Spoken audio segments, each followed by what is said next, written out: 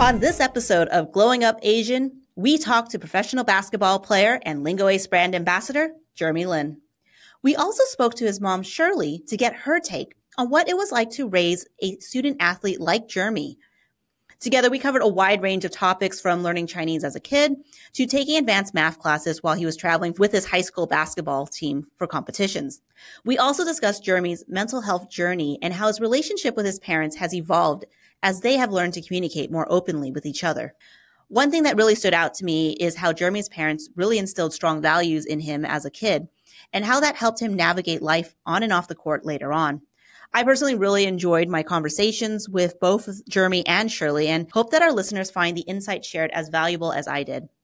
A few things to note about this episode: we recorded both interviews separately and then combined them together in post-production so that we could listen to Jeremy and his mom's points of view on different topics side by side. Also, the interview with Jeremy was done during a layover at the airport, so he had to run towards the end, but fortunately, we were able to wrap up with final thoughts from his mom. Hope you enjoy the episode. Really excited to talk to you, Jeremy. Welcome to the show.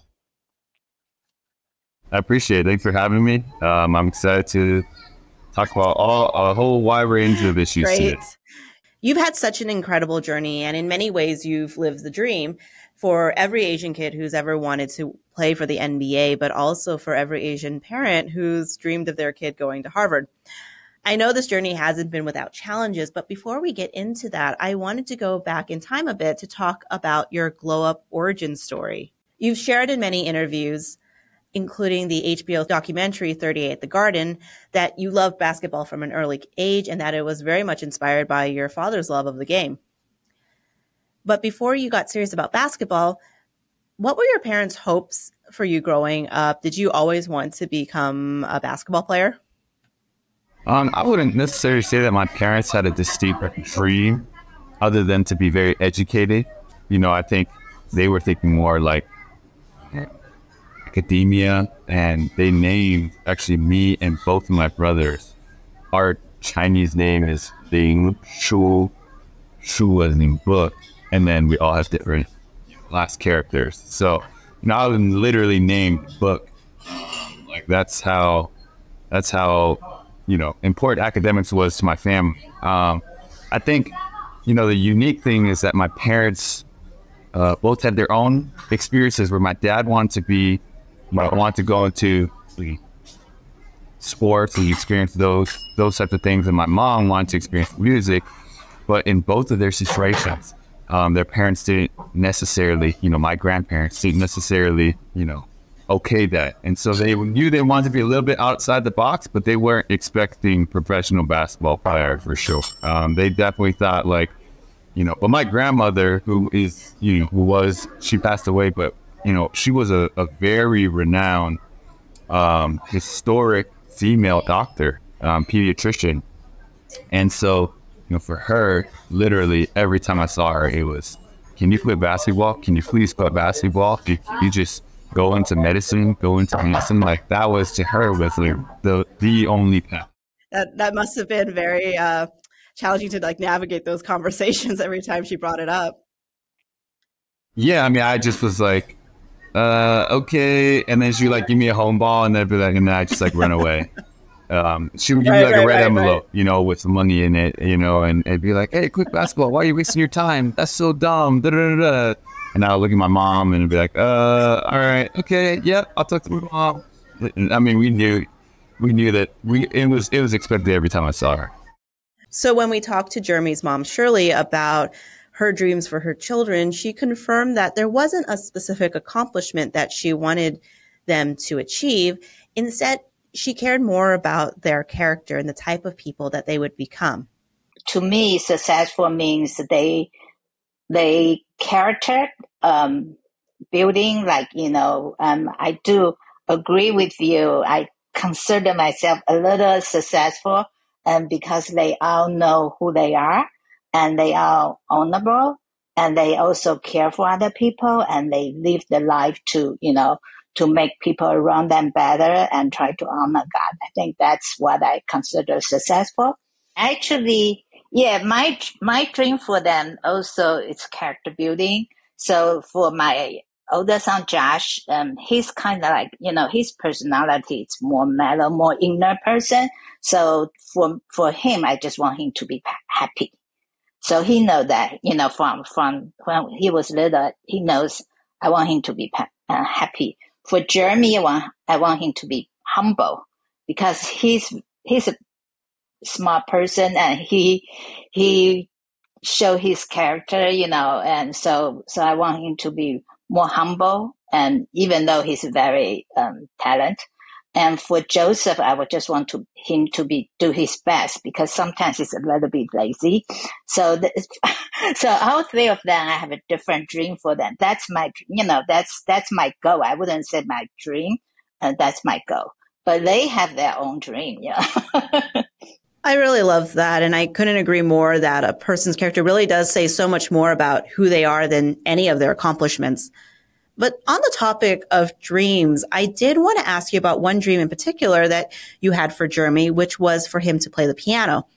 In the HBO documentary 38 The Garden, there's this really funny story that Jeremy shares about learning the piano and how the day you let him quit was one of the happiest moments of his life. Not to let him have the last say on this, I would love to hear your side of the story. Okay.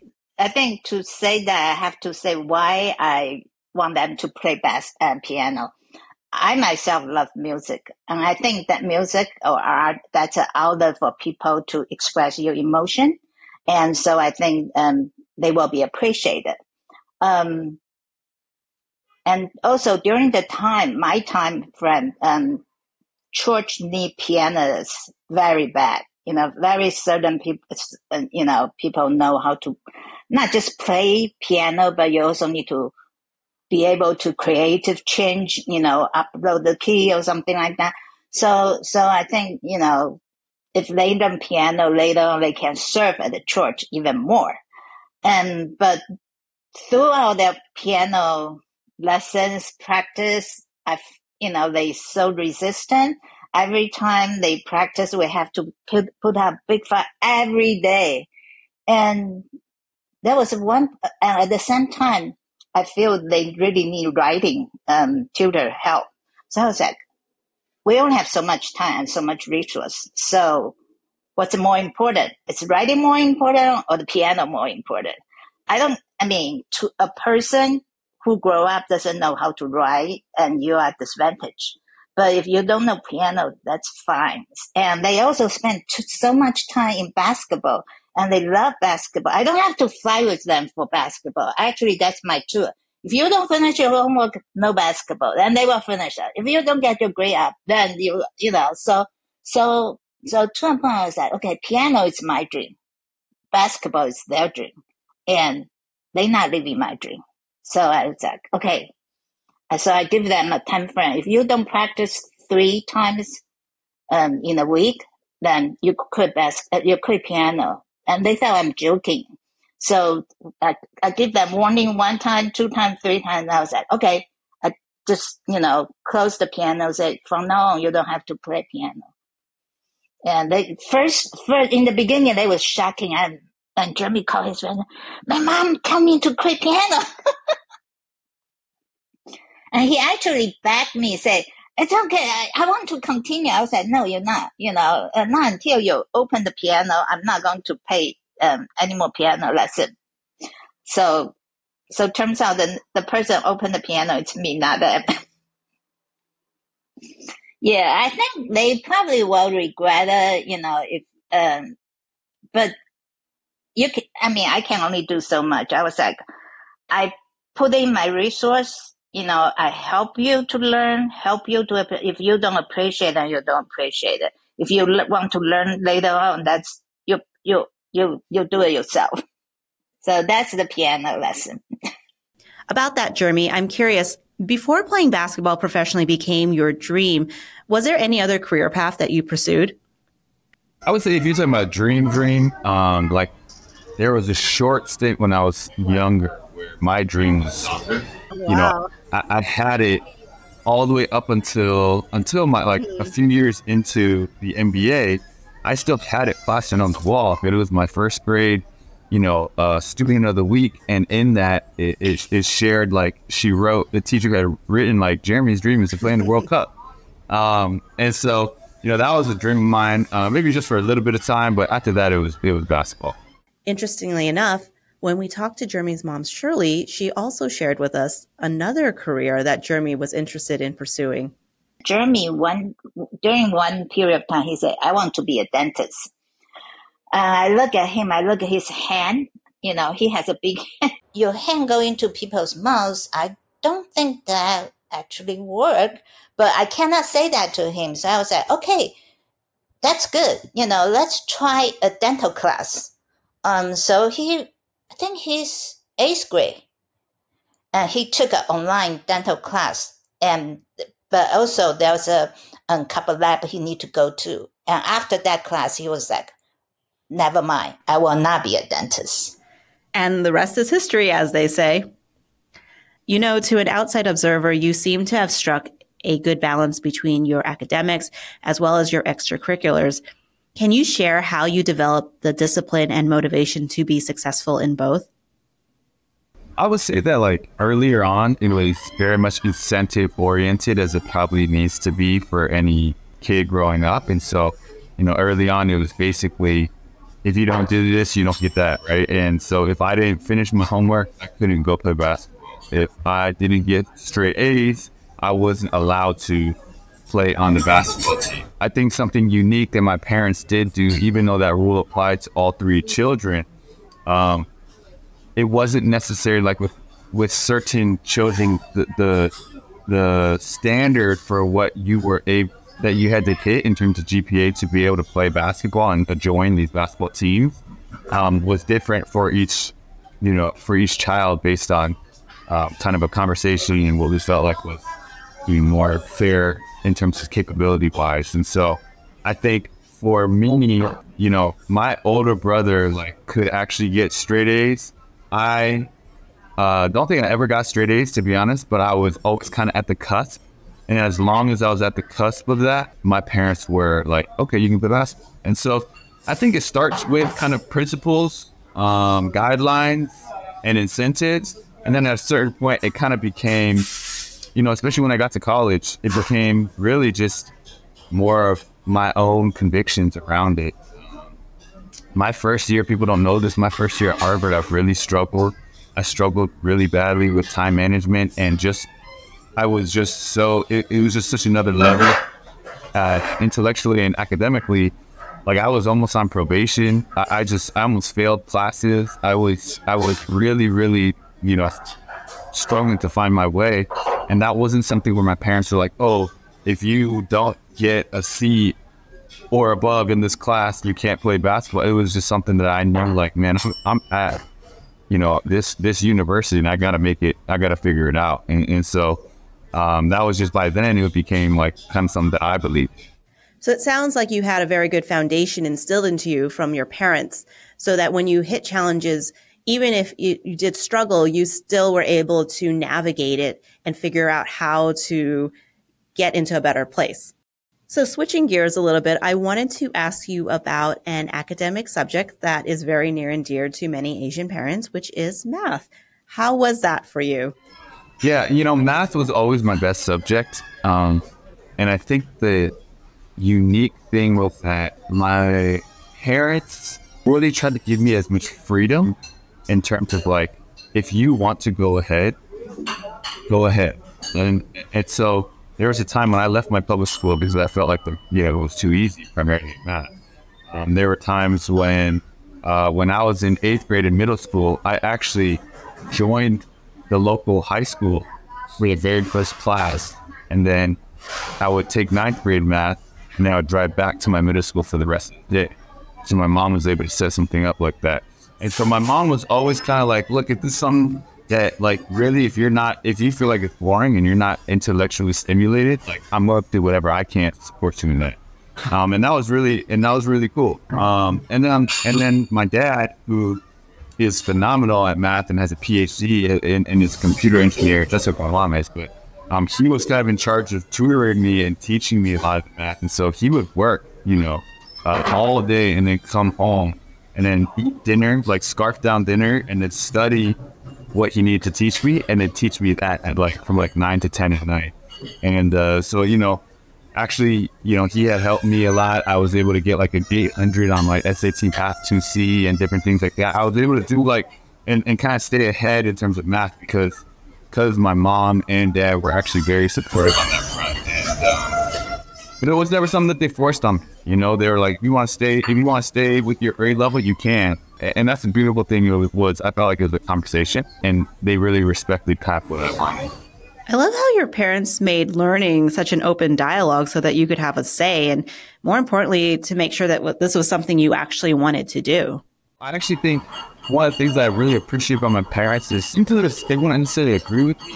Sometimes they would make the decision for me, but they would at least explain it or let me hear what I had to say, right? And so if they made a decision like you must do this or whatever, at least to have the conversation for them to hear my side, like maybe 2 years down the road, because they know what I'm thinking, they're actually like, you know what? Actually, we tried it for 2 years when, you know, Jeremy Almond said to go in a different direction or whatever. Even just the peace of mind and the ability for me to kind of process my emotions by sharing and like having an open lane of communication with them.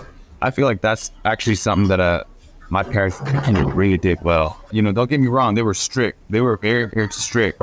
You know, on the same hand, like I definitely was able to speak my mind and say what I felt. And that was helpful for us to understand each other, even if we got to the same result. Right. I later asked Jeremy's mom, Shirley, for her perspective on those years, about how she and her husband were able to support their children and help them be successful in both school and in their sport.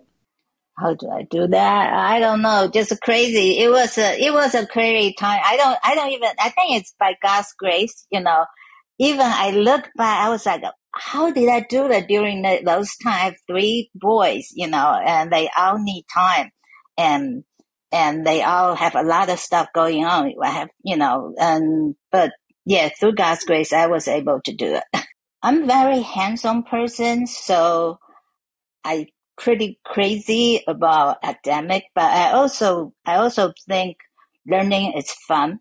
So like I have a lot of education toys, you know, I look a lot of online of, you know, or hard copy of extra curriculum. So they do a lot of stuff, not just academic, but also extracurricular. So, you know, I just like, I love to learn, so I do a lot. So I look for extra curriculum to even online class. All of them taking an online class when they were young, which is not normal, but they did. For Jeremy has math and that teaching him math because that year he really needs someone to help him. He, not that like he is bad. He took Highland math, but he also jump a grade. So he taking very high level math, and plus the basketball stuff. You know, he just doesn't have enough time. So we couldn't find. He also need to travel a lot, so he cannot stay. Like, you know, he have even private tutor coming to our house doesn't work because his schedule every day is changing.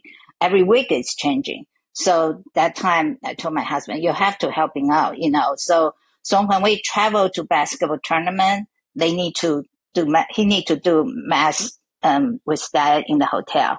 That's just the life he have to go through. You've been really open about your mental health journey and how you've learned to manage stress as well as the pressure that comes with success, and how it's been a very long journey since your high school days all the way through university and then later the MBA. Can you share a little bit about what it was like during those formative high school years? The first time that I really, really struggled, so when I was a freshman in high school, I would always go to play in these really, you know, these travel tournaments, elite competitions over the weekend. And basically every Sunday afternoon, I would be in a car or on a plane coming back to where I lived to get ready for school on Monday. And that's when like my parents were, you know, and freshman year was when my parents were like, look, this is not middle school anymore. This counts. Like, this is how you get into college off of this GPA, and it starts your freshman year. So I knew like there was another level of expectation and just weight and consequence.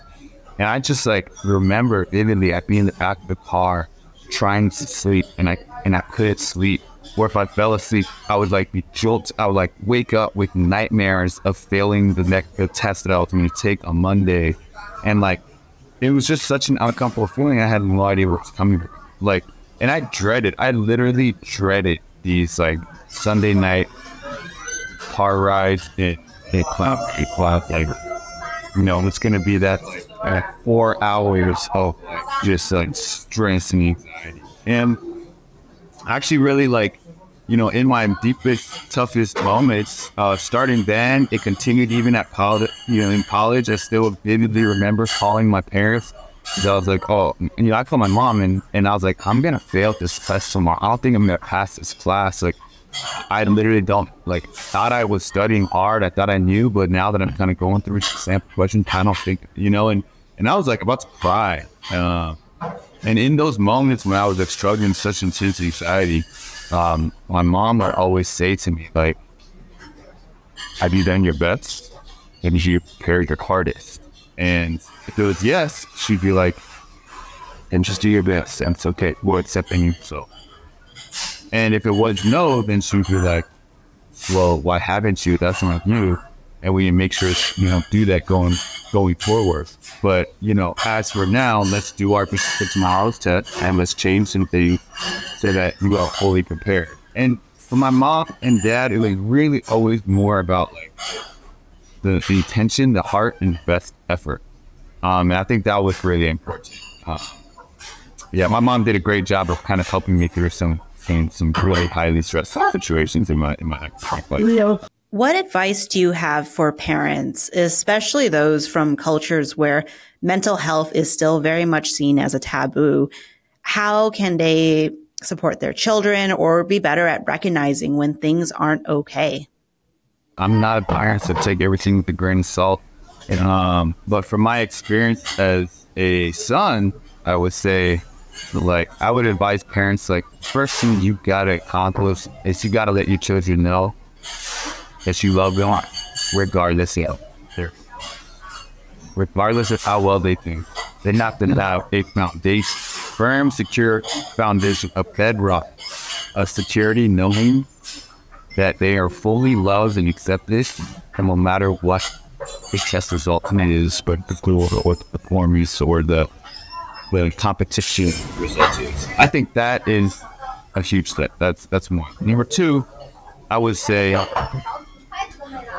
to consistently, not just once, like consistently be checking up and asking questions. I think something that I've realized is sometimes there's things that parents want to say to children or children say to parents, and you don't know how to bridge it together. Right? We don't know how to bridge that. For parents to expect for children to know how to do that and to kind of proactively do that is, I would say, somewhat unfair. I think the parents should be proactively trying to ask these questions. Like, another piece of advice that I would really give is like, when you ask to listen, not to give advice. Like, I remember like when my parents used to ask me questions because they knew something was up, they could sense something was wrong. Like, if I gave them like 2 sentences or whatever, and then they immediately jump in and give me a lecture, like, I would just shut down.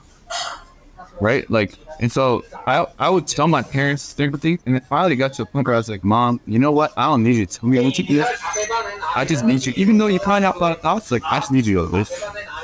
And it was hard for her, but eventually she kind of figured it out, and it made us, it made our relationship so slippery at a deeper level where I was just like, man, my mom knows when to listen and when to advise me, and that was like a game changer. As it relates to mental health, I think the biggest thing that parents can kind of do is be fine. The first time I told my parents, and I remember I told my parents, I said, you know, I'm in therapy now, I have a therapist. First thing my mom said to me was, what's wrong? What's wrong with you? That's what she said to me. And she could tell like I was hurt by that. And so like after like quickly, she kind of was like, let's shoot. And I said, you know, Mom, like maybe it's like, I kind of would describe it similar to like, if I have a strength coach or a trainer for basketball or someone to help me get fit, you have any problem with that? Does that mean that there's something wrong with is there some direly wrong with my body? Just no, maybe I just want to get stronger. I want to be more equipped. I want to get better in this area. Just because I have a therapist doesn't necessarily mean that there's something direly wrong. But even if there was, you should be supportive of that. And, having that conversation with her, realizing that like, mental health and mental health resources are just ways to help you know yourself better and equip you and help you process life. Like, it doesn't always have to be like this like very negative, desperate connotation to it. Once we kind of broke that ice, her whole viewpoint on it changed. Actually, even recently, she had told me, she said, if I had a therapist, if I could afford a therapist and if I had the opportunity and resources to when I, at a younger age, I think my life would look really different. And I was like, wow, like, Mom, that's like a huge turnaround from the first, like, what's wrong with you kind of impulse that she had. And so, you gotta have room for grace on both ends because it's not gonna be perfect. My parents will say things that hurt me and I'll say things that hurt them amidst this process. But I think if you're coming from a place of like respect and trying to really listen to the other place, I do think that progress will always be made.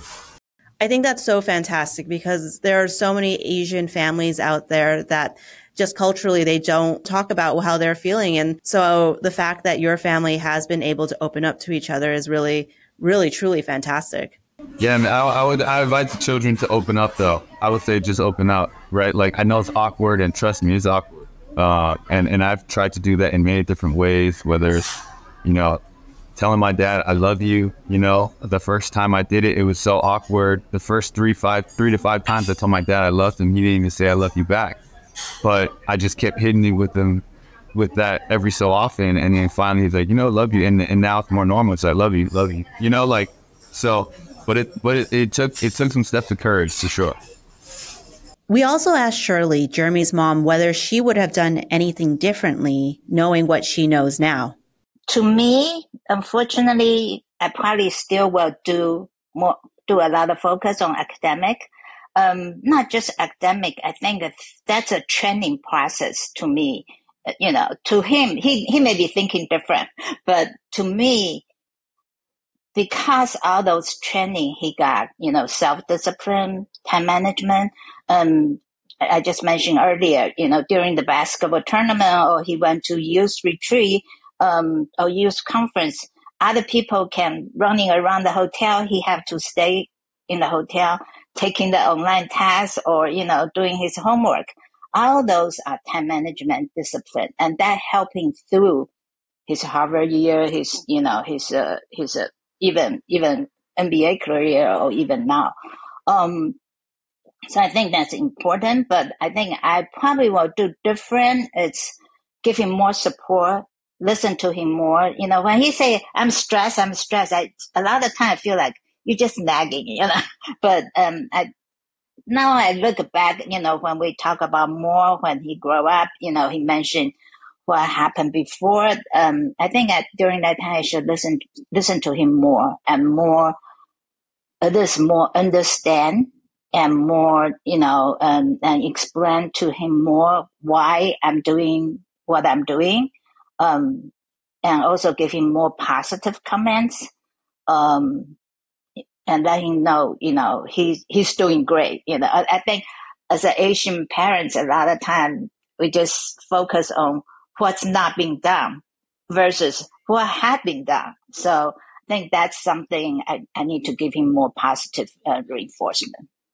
Now that you've had some distance from those high pressure high school days all the way to where you're now able to have these open dialogue with your parents, is there anything you would have done differently when you look back at that time? If I could try to succinctly summarize it, it won't all be able to fall under this umbrella, but the most common theme was that I felt like I knew what was best for me.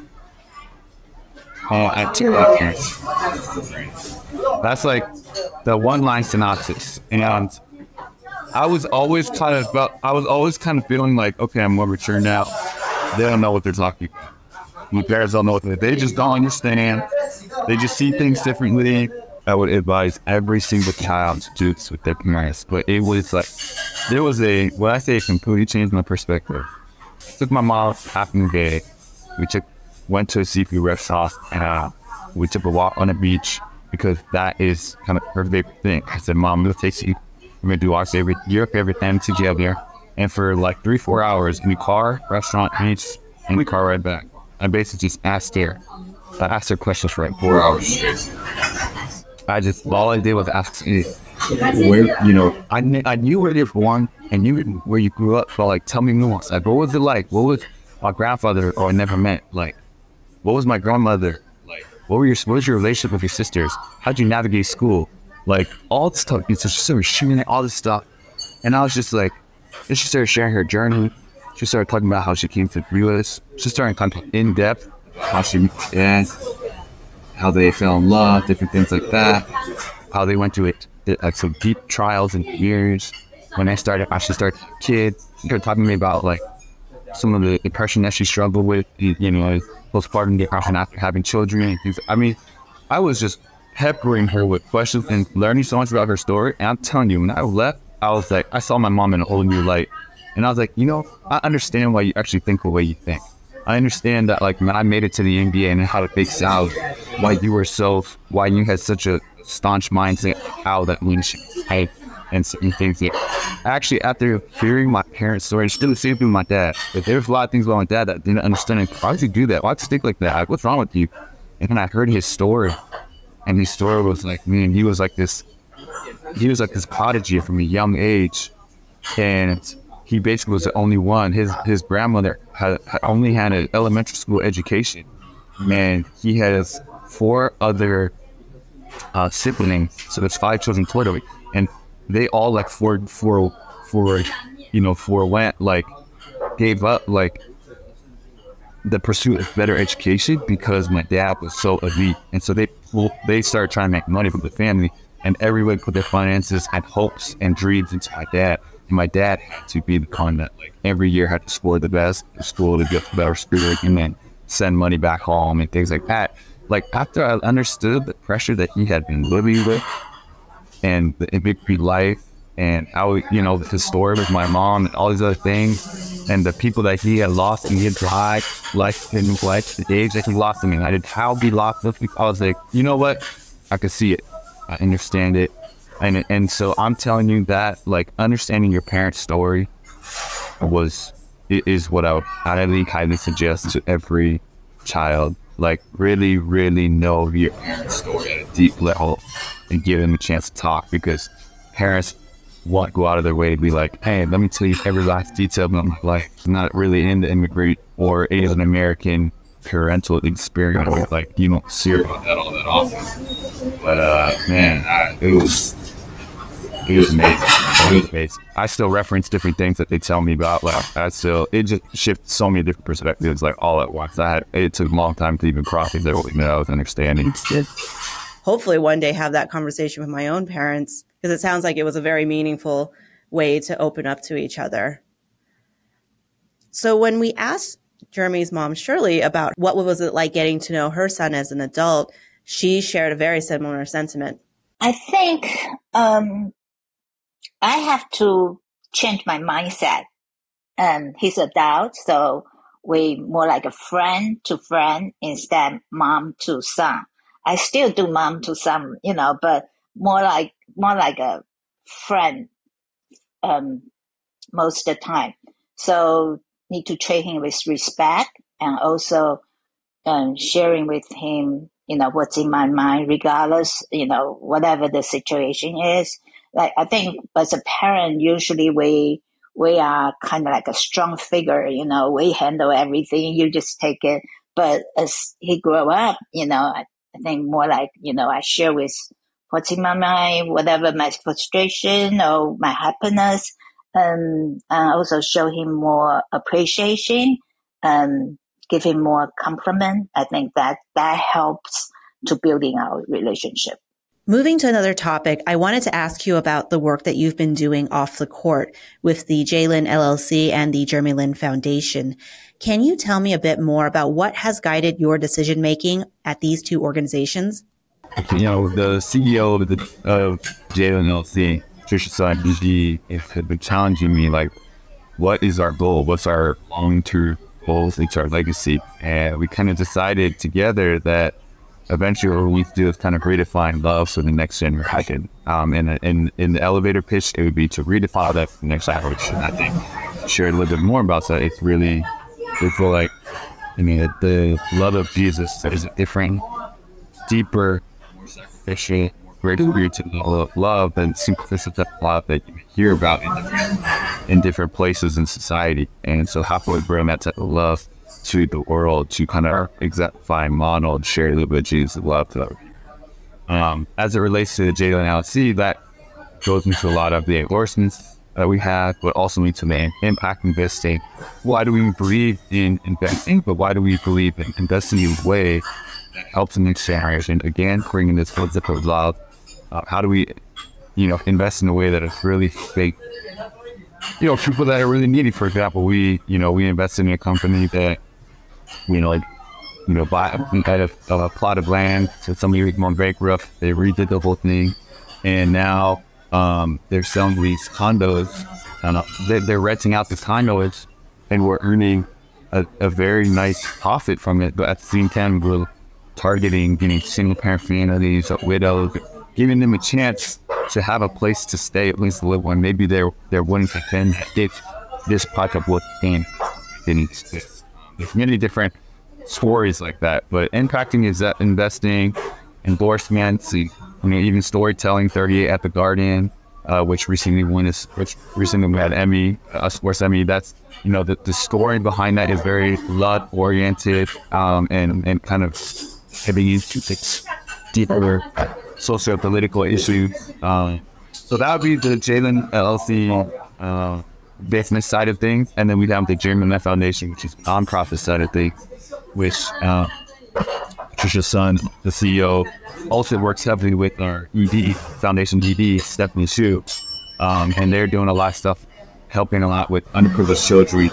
It's just specifically AAPI youth that are also targeting cross-racial solidarity. I can go on and on, but really our two biggest hubs is the Bay Area, and we've recently launched the Stronger Together collaborative in New York City as well. And how has your own personal experiences when it comes to education and academics shaped where you put your efforts on and where you invest? Oh, big time. Education is things that completely to and a lot of education is not necessarily just about what people may think when they think about it. A lot of it is even just an access resources, or, for example, you got to study, but in different places that we study, sometimes the biggest issue is just simple vitamin or supplement so that children aren't getting sick, right? Or sometimes it's, actually just being able to afford or have glasses because you're actually standing with blurry vision or things like that. Like sometimes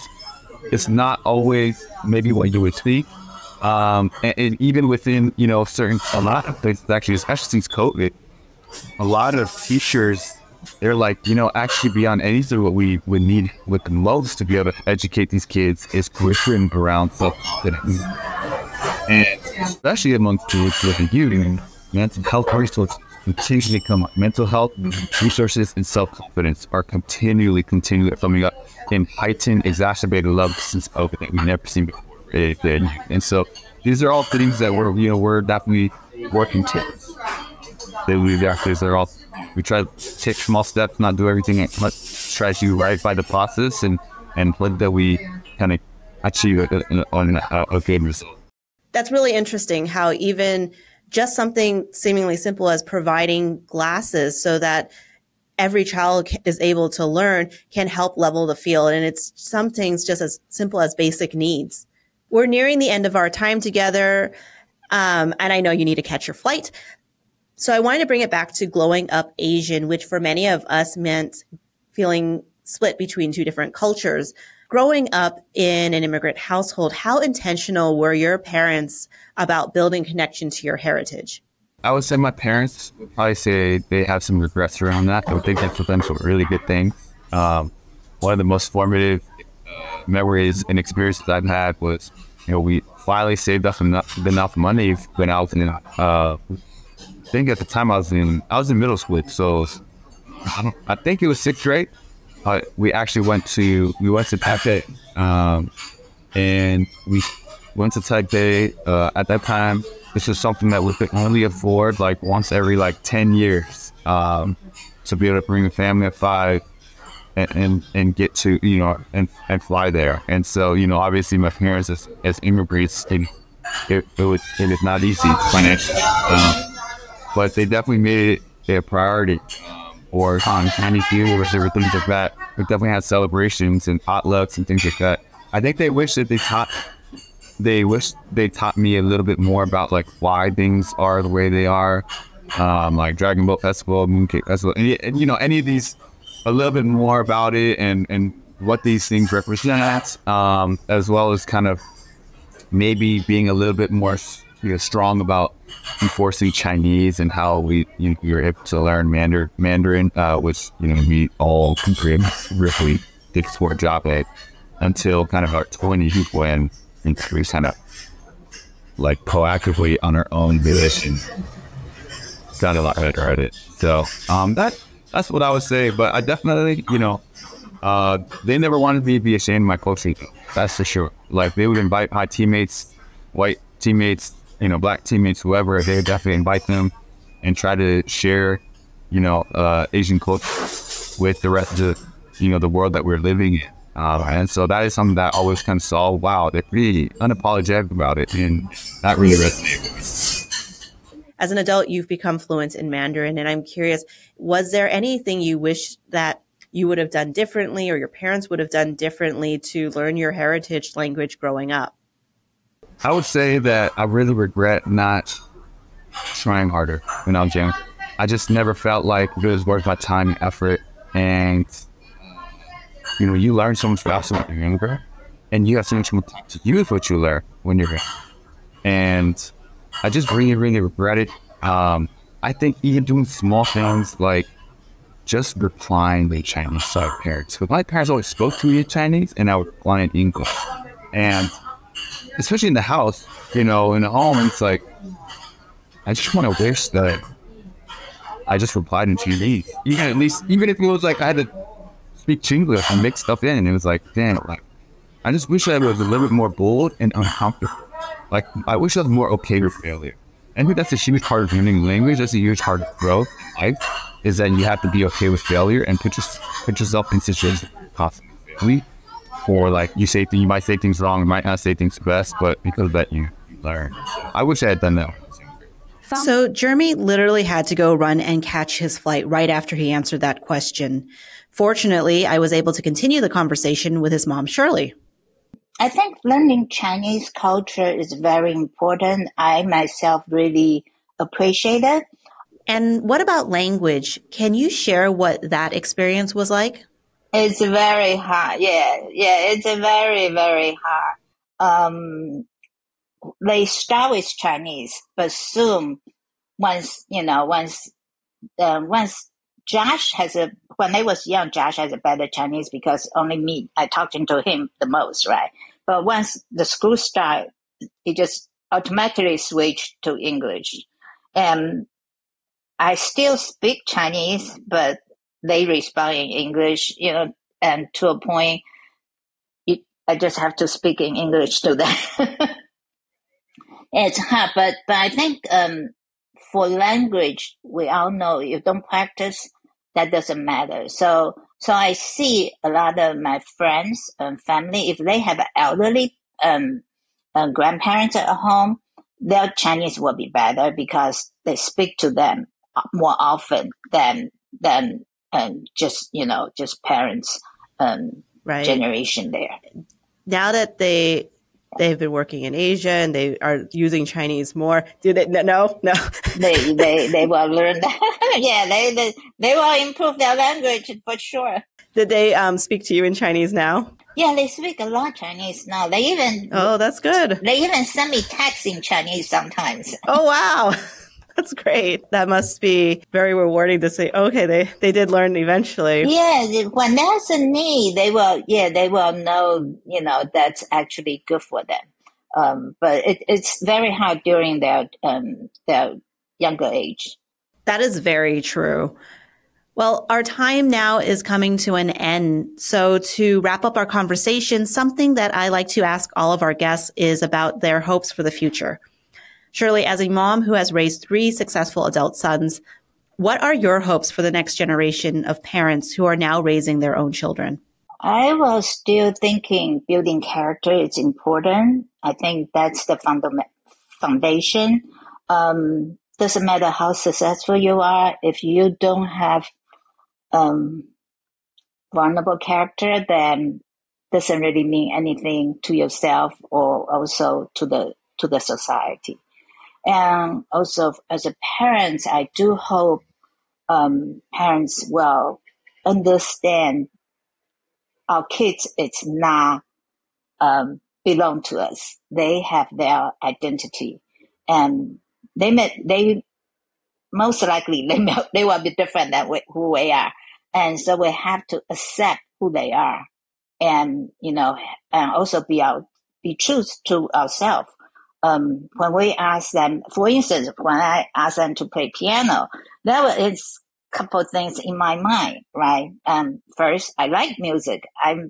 I regret when I was little, my mom asked me to play piano. I just find a way to escape.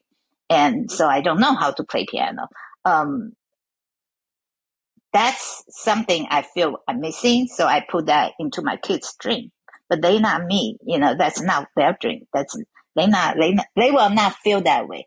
So understand ourselves and be true to ourselves. Say, okay, that's not their passion. That's my passion. So give up, don't put too much pressure on that. Don't force that. And also be open-minded. I mean, especially society changes so quickly. We cannot keep up with everything, but they need to grow up in the different environment. So we need to be open-minded, and also I think we need to be more helpful. Helpful means when they need help, and also help them to understand who they are. We just support them to help them, and let them figure out it's what he want or that's not what he want. And also I think to be resourceful. Kids, it's a kid. Just like Jeremy said, I want to be a dentist, and we need to give him some guideline or guide to help him. Even when he said, I want to be he said, I think I can be an NBA player. And I was like, oh, really? Okay. So what do you want to do? You want to go through some training? So he actually, during his college year, he went to 2 summer and to train with some NBA player. Then I have, conversation with the coach and to make sure that's not his kind of like out of blue thinking he's, very good. Also we kind of like have confirmation from other people, say, yeah, actually he could be. So I think those kind of things as a parent can help our kids to be, successful in their career. Wow. I love that so much. Thank you so much to you and to Jeremy for taking the time. I love having these conversations with you both. And thank you so much for sharing your stories on the Glowing Up Asian podcast.